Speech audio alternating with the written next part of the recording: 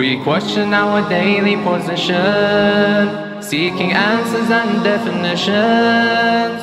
Get the queries off your chest with Ahkam SOS.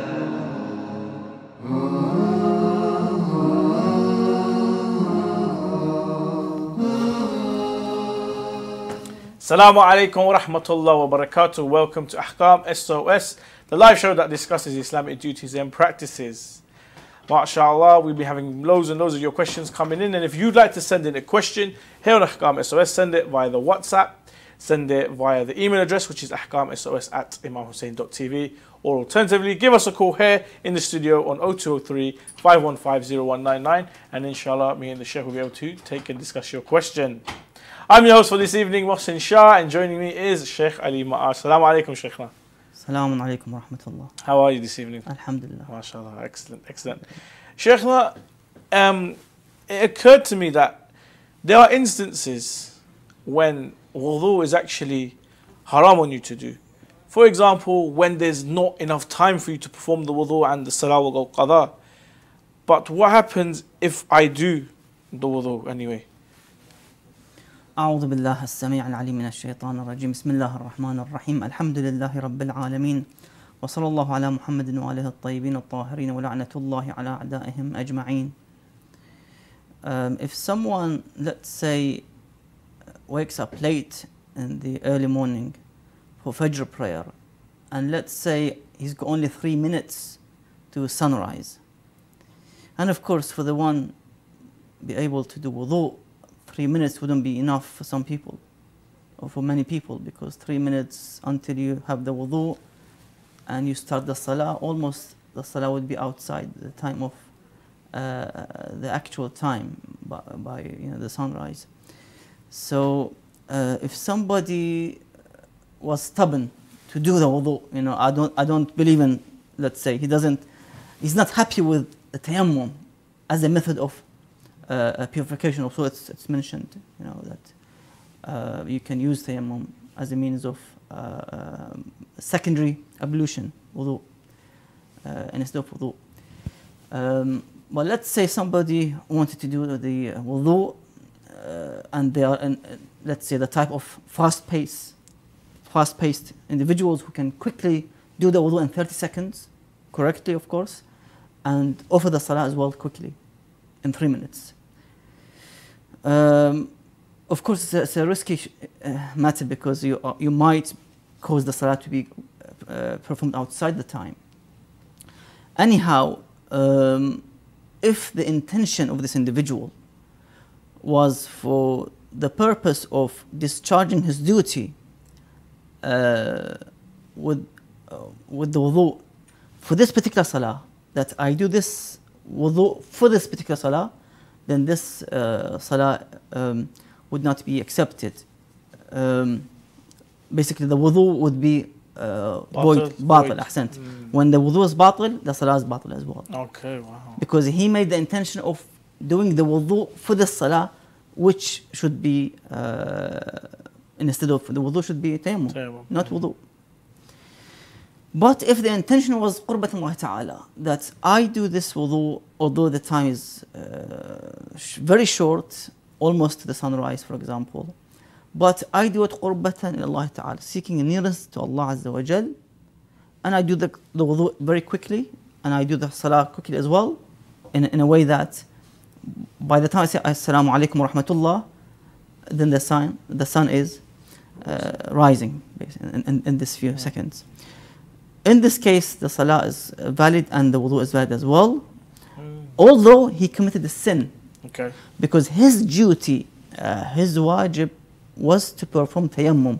Yes. Your duty now is to do tayammum, not wudu, because the time is too short. But you risked the issue, and you actually, of course, did the salah and the wudu in time. But you shouldn't do this, and you have to abide with the Sharia rules in this case. You can't just say, I'm not happy with the tayammum, I'm not really confident with the tayammum, I feel wudu is better. You have to follow the Sharia law in this case. Excellent. Sheikhna, istikhara, khira, you know, when we are in a, well, we're told that when we cannot make a decision, that's when you take out istikhara, you know, for Allah subhanahu wa ta'ala to help you and guide you with your decision making. You know, is it compulsory that it is only at a point where we cannot make a decision, or can we take out, you know, istikhara for, you know, any circumstance? Istikhara is mainly for the times of hesitation and indecision. Okay. When you are in the middle of the way, you're not sure what to do. Shall I travel next week or no? I'm not sure. You know, I've got work, I've got things to do. I'm in total hesitation. You know, I can't make the decision myself. So you ask Allah Azza wa Jal, Allah's advice in the Holy Quran, let's say, or by tasbih, for example. Mm-hmm. If the istikhara is good, then of course you're allowed to, you can actually do the according to the istikhara. Or if it's bad, then you have to refrain from this act, just in case that it could be a consequence if you do the opposite. I remember a family who did istikhara for the marriage proposal, and the istikhara was bad, but they went and they actually implemented the marriage contract, and after I think 1 or 2 months they divorced. Oh. So you have to be careful with this issue, that when you take the istikhara, the advice of Allah Azza wa Jal, make sure you implement it, apply it. And if it's bad, avoid it. But it's not something, how can I say, it's not something wajib, you have to do it. It's not an obligation that you have to do it and you have to refrain from it. Well, it's for your benefit. That if it's good, you try to implement it. If it's bad, you avoid it. I think the main thing is that, you know, you take it in times like of hesitation when you're indecisive, rather than taking, you know, what we say in English, willy-nilly, you know, istikharas and so forth. Ahsant. Shaykhna, what is the limit and the scope in terms of interaction with reverts when it's with, you know, non-Muslims, Kitabi, non-Kitabi? I mean, do you have any advice? I believe His Eminence Sayyid, the Grand Ayatollah Sayyid Sistani Hafidullah, he discusses this topic in some detail. Yes, His Eminence mentions that this individual who became Muslim must keep a good relation with his parents, with his sisters and brothers, and try to use the best of akhlaq that Ahlul Bayt alayhim as-salam and the Holy Prophet sallallahu alaihi wasallam have implemented in their lives and taught the Muslims to do so, to actually apply it in his life with his non-Muslim parents and relatives. That may Allah Azza wa Jal guide them through his akhlaq, his good akhlaq, towards the Islam as well, and they join this arc of salvation and guidance, inshallah. Inshallah. Shaykhna, is it permissible to take the wetness and water from the beard whilst performing wuduh, you know, rather than taking additional water, especially when it's from away from the face, where, you know, the wuduh boundaries of the face are? Yes, you're allowed when, let's say, your hand dries for wiping your head or both feet, then you can take from the beard or mustache as well, just to make sure that you have wetness for wiping your head and both feet. So does that go for the arms as well? Because, you know, sometimes, you know, when you do the arm, where you can grab water from here and do the arm and stuff. The arms should be washed. The face and arms should be washed. فَغْسِلُوا. Wash your face and arms. So you have to wash them. Not for wiping. Okay. So it's only for the wiping. Wiping, yeah. If your hands are dry, you may access some water from your beard. Wiping. For positions. the mas'ah. Okay. Interesting. Shaykhna, what about when we have products in our hair, especially oil? Where I come from, it's very famous that, you know, Pakistanis, Indians, and so forth, they put oil in their hair for nutrients and nourishment and so forth. Doing the mas'ah, are we allowed to do mas'ah on, you know, parts of the hair that has oil in it? If this oil is dense and there's a density, there's a some kind of waterproof type of gel or oil and such like, then you have to make sure that you remove this excessive oil and gel, and then you wipe it on your head without any prevention of any particle, not necessarily to be oil, anything that prevents the reach of the hand, wet hand, on your hair, then you have to make sure you remove it and then you do the wipe. Okay, so any product in your hair, whether it's gel, wax, oil, or so forth, if it is waterproof and it prevents the water particles reaching the hair, exactly, not even the scalp, the hair, then it has to be removed before you do wudu, and then it's acceptable. Yes. What if? Okay, so what if, Shaykhna, if I put some product in my hair, but I leave the back area or something dry? Can I do it there? No. No, you have to wipe in the front of your head, just before the head, the forehead. This area in the middle. Okay, around should here, be wiped. Exactly, yeah. Okay. All this area. So if I apply product, but I leave some space, that should be dry fine. area, Should be fine. That'll be okay. I could use that. Yes. Excellent, excellent. Shaykhna, according to one of our viewers, they've asked, in regards to viewing a girl with the intention of marriage, is this okay, Islamically speaking, especially if they want to get an idea of what they look like, maybe even the way they look physically, in terms of their body and so forth, because maybe this can be some gentlemen, even females as well, they may find it discouraging, they may not find it attractive. So is it permissible for them to actually view a spouse in this way? Well, if there is a likelihood that this individual marries this girl, for example, then yes, he's allowed to look just once and without lust to look at this female individual. Shaykh, according to His Eminence, the Grand Ayatollah Sayyid Sistani, Hafidhullah, is it permissible in regards to the meat and the hide of an animal to be sold by Muslims, and even when it's like ritually slaughtered properly, when we do the dhabiha, is it okay for us to sell the skin of the animal and the meat? If this hide or this meat was slaughtered by the Muslims, then there's no issue with it. Okay. Unless you have a proof that it says they have performed the slaughtering in a wrong way. Okay. Which makes the meat haram and najis. I see. So even if you don't know, you need confirmation. You need yaqeen that it was not done by a non-Muslim. No, if it's done by a Muslim, then it's halal. Okay. There's no issue with it, because the hands of the Muslim can be taken as a evidence or proof of being halal. I see. But the non-Muslim, of course, you have to make sure that if it's a non-Muslim, then you can't use it, because the Muslim should be the one who is slaughtering and saying Bismillah. That's the condition, being a Muslim.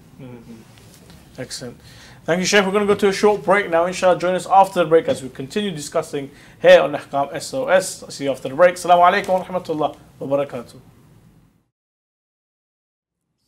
Assalamu alaikum wa rahmatullah wa barakatuh. Welcome back to Ahkam SOS, the show that discusses Islamic duties and practices. Assalamu alaikum, Shaykhna. Assalamu alaikum. Shaykhna, my next question is in regards to ghusl. If one was to perform ghusl and later on they discover that, I actually didn't, wash a certain part of my body, what is one to do in that situation? Bismillah ar-Rahman ar-Rahim. If this unwashed part was in the left side of the body, then the one can only wash that unwashed part, and that's it. The ghusl is sahih and valid. Complete. But if the unwashed part was on the right side, you wash that unwashed area, and then you have to do the left side, the whole left side. Yeah. Okay. But that's according to mustahab precaution, which is not wajib. Okay. Then you can wash the left side as well if you wish, because it's mustahab. Shaykhna, when it comes to eating, what are the etiquettes in regards to eating? In terms of eating, to eat excessively, in other words, to eat so much in a way, or overeating, when you're full up, but you still want to eat, Okay. Some people like to just fill their stomach, although they are now full up, in terms of eating and drinking. We have a hadith from Imam Abi Ja'far al-Baqir alayhi salam. With this regard, he says, ما من شيء أبغض إلى الله عز وجل من بطن مملوء. There's nothing more detested in the sight of Allah Azza wa Jal than a full stomach. Allah Azza wa Jal would not be pleased with such act for the one who, fills his stomach over the accepted amount and required amount. And of course, this will create bad mood, arrogancy, and other bad features and akhlaq as well. Another hadith عن أبي عبد الله الصادق عليه السلام, he says, كل داء من التخمة إلا الحمى فإنها ترد ورودا. All the illnesses is because of the overeating, the excessive eating, except the fever, in which it penetrates to the body. And this gives us an idea that the fever comes not because of eating. Food, okay, it's from outside. I'm sure the current virus has been spread. One of the signs is fever. Yeah, that's correct. So a virus comes out from, somewhere, and causes fever as one of the signs. Yes, respiratory is breathed in rather well. Exactly. As the hadith states, the others were to do with digestion of food. Shaykhna, a question came in from an email address, and it says, Assalamu alaikum. While I was cooking rice, I found something in the rice. I had doubt that it could be mouse droppings or something else. What is the ruling about this cooked food? From His Eminence, the Grand Ayatollah, Sheikh Wahid Khurasani, Hafadullah. Sheikh Wahid Khurasani, what does he say when we find something in our food, in the cooked rice in this instance? The person here is not sure, has doubt. It could be mouse droppings or something, and in the rice or whatever. And then when they put it into the pot, they didn't see it, and they've just noticed it. So what is to be done here? Well, he says that if you have doubt that if this, let's say, black-looking like seed or something like that, if you have doubt that if it's a mouse drop or something else, then this food is deemed to be pure and tahir for consumption, because everything is halal, is tahir, unless you're certain. There's no certainty here, then everything is halal and tahir. If there's certainty, then of course you have to avoid. It's haram to eat najis food, of course. Shaykhna, our religion is a very, very compassionate religion, especially to animals. We give a lot of rights to animals and so forth. But as you are aware, some animals are quite harmful. Some animals will attack us to eat. Some animals are, dirty and spread diseases and so forth. So animals that are harmful towards human beings, are we allowed to kill them? Well, if this type of animal is harmful and has no owner, it's two conditions. To be harmful and has no owner, then you're allowed to kill it. Oh, wow. Yeah. So in terms of the mice and rats that we have here in London, unfortunately, we're perfectly allowed to kill them and everything. Sheikh, a question here from the email as well. What do you say about the jinn? Is it possible for them to appear before a human being in this day and age? Or is this the claim by some to have seen the jinn, or is only in their imagination? No, of course, it is possible for the jinn to appear at any time. I know some people myself who have seen some of this type of creatures, to be honest. They've seen them. There are people who have access to them. They can communicate with them, see them, literally. And of course, the best and the strongest evidence is the Holy Quran. Yes. We have a full chapter of Surah Al-Jinn. No. I've got an ayah from this holy surah, 72 verse 6. Bismillah ar-Rahman ar-Rahim. وَإِنَّهُ كَانَ رِجَالٌ مِنَ الْجِنِّ يَعُوذُونَ بِرِجَالٍ مِنَ الْجِنِّ وأنه كان رجال من الإنس يعوذون برجال من الجن فزادوهم رهقا. some individual humans used to seek power through some individual jinn, but they only increase them in sins. So this is the harmful way of dealing with jinn, which is not accepted, which causes sin. Shaykhna, what is the ruling regarding learning to control the jinn for good causes, such as for curing the diseased? Yeah, if it doesn't cause any harm to the individual, then it's permissible. This is the good side or the good usage of the jinn. As I've said, some people that I know, they have seen them, they have communicated with them, but for the good purposes. So, because there are mu'mineen of the jinn. Yes. There are believers, mu'mineen, amongst the jinn. And Surah Al-Jinn is very clear in this regard in the Holy Quran.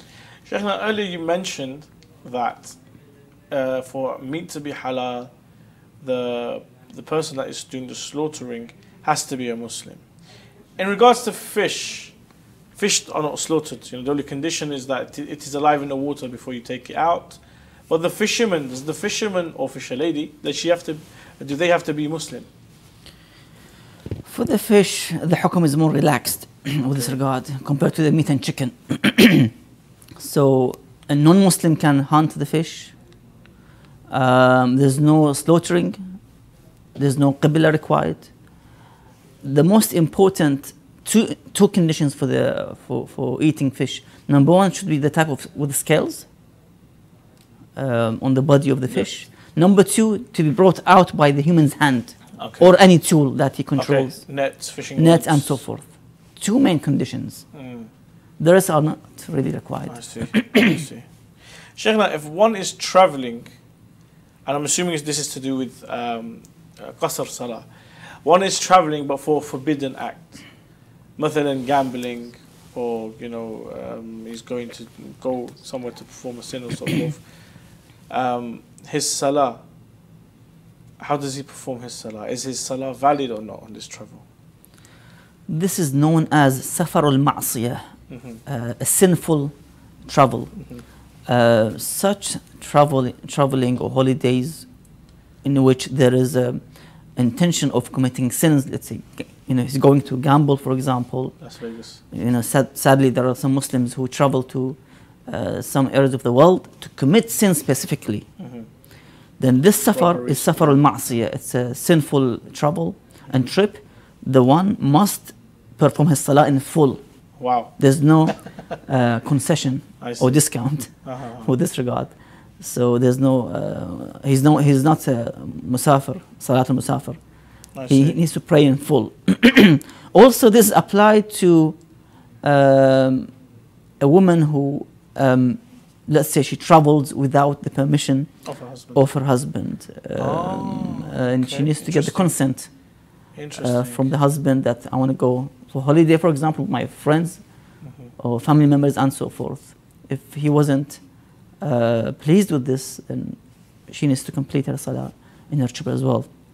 Again, the reason for this, it's written in the books of Islamic books about why should a wife ask for permission to leave the house, and other issues involved in marital relations. That Islam is very clear that he wants to protect the sanctity of this household, the husband and wife, for the cause of chastity and the modesty and so forth, to protect this house from any kind of corruption. I see. Shaykhna, is it permissible for a ma'moom to stand alone in a row? It's makruh for the ma'moom to stand in a row which is empty. So let's say he comes and he sees the line is full and he prays behind those lines by himself alone. He tried to squeeze himself with the Jama'ah line. That's better. I see. Shaykhna, thank you very much for your answers and your research, and thank you to all the viewers for joining us here on Ahkam SOS. If you have a question you'd like to send it via the WhatsApp, send it via the email address, or alternatively give us a call here. And inshallah, we are more than happy to do the research and everything required in order to get your answer. If you follow a particular marja and you want an answer from a particular marja, we will do our utmost best to speak to the official office and the official representatives of that marja in order to get your answer. No question is too silly or too taboo. It is our duty to give you the actual answer and the Islamic ruling and the taklif for you to do. Inshallah, join us again on Monday. We'll have a brand new episode of Ahkam SOS. Inshallah, we'll see you then. Assalamu alaikum wa rahmatullah wa barakatuh.